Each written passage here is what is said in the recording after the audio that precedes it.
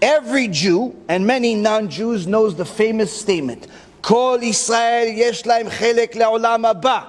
Right? All of Israel have a share of the world to come. V'amir kulam tzadikim, right? The average Jew does not know how to decipher what is right and wrong because they have an Erev Rav instead of a Rav.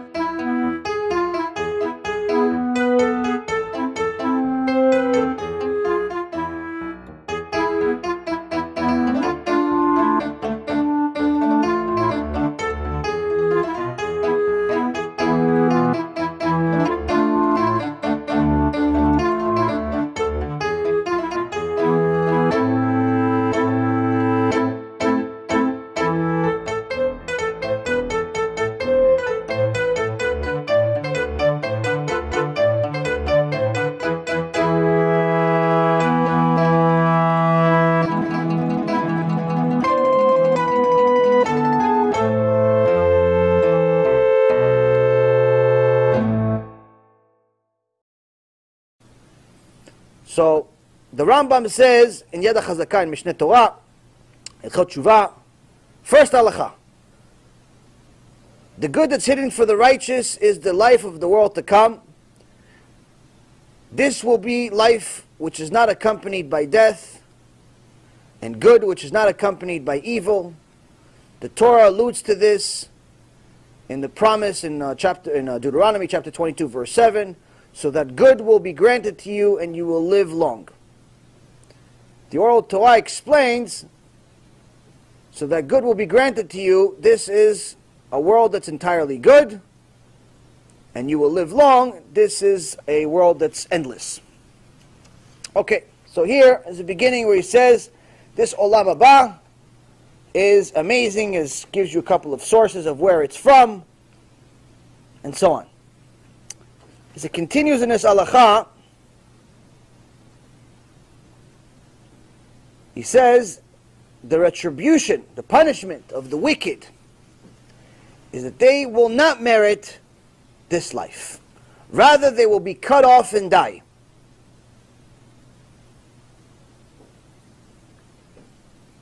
Which in Hebrew says, ikaretu v'yamutu. Whoever does not merit this life is truly dead and will not live forever. Rather, he will be cut off in his wickedness and perish as a beast. This is the intent of the meaning of the term karet in the Torah. For example, one of them is in last week's parasha, chapter 15, Numbers chapter 15, verse 31, where it states, the soul that surely be cut off, ikaret nefesh. Based on the repetition of the same word in the oral tradition, this explains the karet means cut off from this world, and hikaret means cut off from the world to come. After these souls become separated from the bodies in this world, they will not merit the life of the world to come. Rather, even in the world to come, they will be cut off. So now, here he's telling you what, in essence, someone that's righteous has, Olam Haba, which is great, wonderful, and so on and so forth. And there's obviously a lot more details. Even more so in the second halakha, but the point is, he says that there's righteous and there's wicked. This is the 13 principles of faith. Righteous get merit and get Olam Haba, wicked lose Olam Haba. So now, this first halakha was originally the reason. Chazal explains that many of the sages that didn't read the entire Mishneh Torah, that haven't gotten to his Sanhedrin, part of his Mishneh Torah, this is the reason why they wanted to burn these books. This is the reason why many of the sages went against the Rambam. They said that the way that he described Olam Haba, reward and punishment, was completely insufficient. Even the Goyim know it's Sabbath. So they know what Shabbat is. Maybe they don't know the consequences of violating Shabbat. They don't know the consequence of going against Hashem and so on and Shabbat. But they know that Shabbat exists, which makes it different than all of the other days. They know just enough where when he said that the retribution is just losing Olam Haba, and that's it. What it seems like on the first halacha, it's still, when you go to the fifth halacha, it gives more details. But in the first halacha, it seems like it's either you get Olam Haba or you don't get anything. They said it was so far away from really what happens that they wanted to mamash cancel out this entire series. Why? It says because you didn't talk about Gehenom. He says someone losing their Olam Haba seems like a fairy tale. Like, okay, so you didn't go to play with the kids. Big deal. You didn't get the ice cream. You didn't get the reward. You didn't get the trophy award. You didn't get the participation award. No, they said, no. In the introduction of chapter 10 of the Sanhedrin, the Rambam states what karet really means.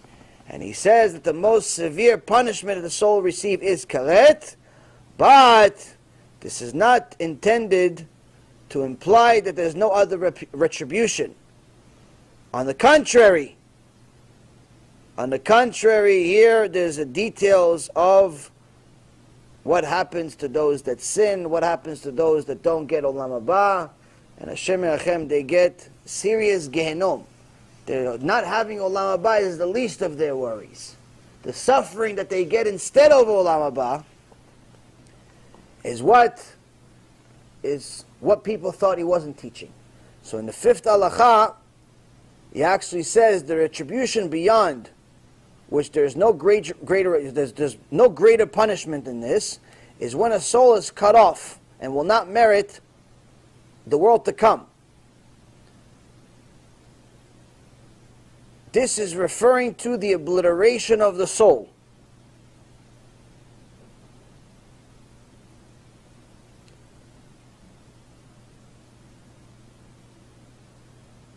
Which is, uses the verse in Psalm 55:24, which is the pit of destruction is referring to Be'er Shachat. So, and then he gives the 7 different names for this nullification of the soul, but all of it is referring to these 7 different names, which the Gemara talks about. These are the 7 different names of Gehenom.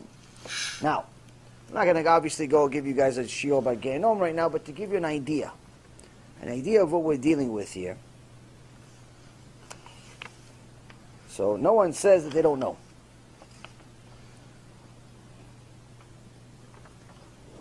In the book Reshit Chochmah, Shar HaYirah, it says, והרשע שיחריש עניין גיהנום נאמר לו שילך למדבר ששם בקיעי דקורח. He says anyone that teaches Torah, but he tries to darken the issue of Gehenom, meaning as if it doesn't exist. Unfortunately, this sounds very similar to today's teaching, which is, no, Gehenom is like a washing machine. It's a washing machine. You go there for a year, you get washed a little bit, like a thorough car cleaning, and everything's okay. So first and foremost, Chazal explains, this is giving many sources, but here he's talking about this person that actually is using euphemisms to minimize what the Gehenom really is, what the punishment for sin is. He's considered 100% a Rasha. He's considered a Rasha. Why? Because he's leading people to have false beliefs. And how do we know that there is such a thing as Gehenom? In the Gemara Masechet Eruvin, page 19a, it says, Amar Rabbi Yoshua ben Levi, Shiva Shemot yesh lo leGehenom ve'elu hem, Sheol ve'Avadon be'er Shachat be'or Shaon, Tit Ayaven ve'Tzal Mavet ve'Eretz Tachtit. It says there are 7, Rabbi Yoshua ben Levi, who actually saw Gehenom. There's a whole Gemara about it, of how he met Eliyahu Navi, and Eliyahu Navi showed him Gehenom. And he says that there are actually 7 names for Gehenom in the Torah. There are 7 names for it. And he gives the verses in from the prophet Jonah, from Tehillim, from Psalms, from the prophet Yeshaya, which is Isaiah, Several verses, and also in the 5 books of Moses.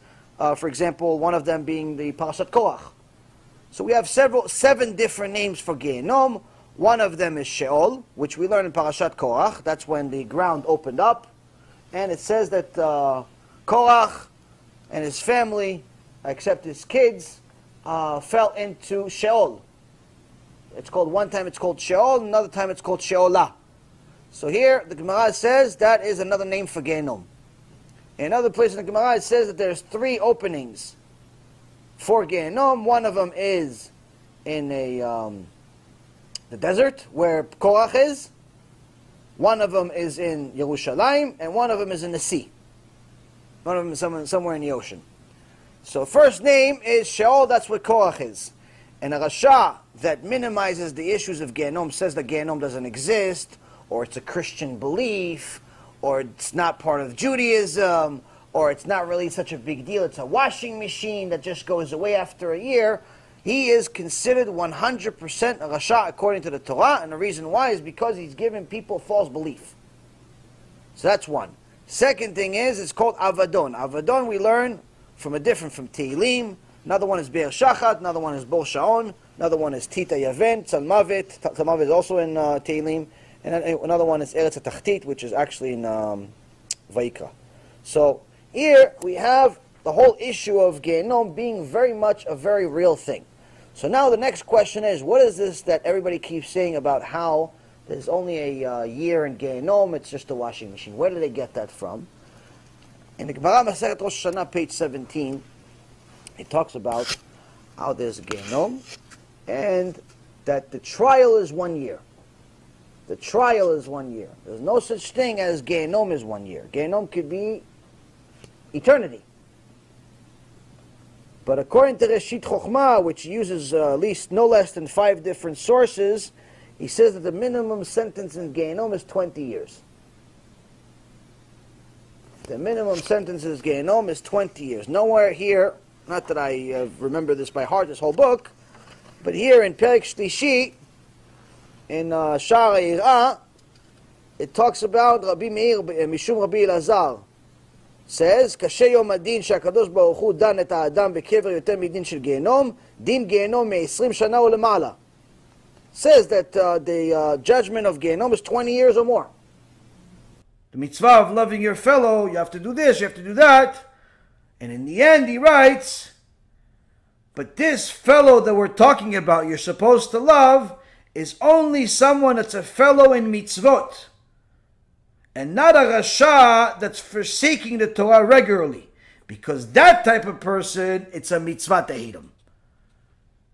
That's the section that the Zionists that were forsaking the Torah on a regular basis deleted, along with a few other sections that were very similar, that were talking specifically against heretics and apikosim. A person that does not have the right ideology will have a very difficult time swallowing what I just said. In fact, they will reject it viciously. Because, what do you mean? On one hand, I have Gan Eden half the month. On the other hand, you tell me Kafakela is where I'm going. On the other hand, I'm going to Holocaust. What's the matter with you? Why can't I have like a middle ground, like once in a while? HaKadosh Baruch Hu doesn't have once in a while. And that's why he says in Parashat Shmini, Vayomer Moshe, Ze hadavar asher tziva Adonai, ta'asu v'yireh alechem k'mod Adonai. Moshe says to the nation, this is the thing that Hashem has commanded you to do.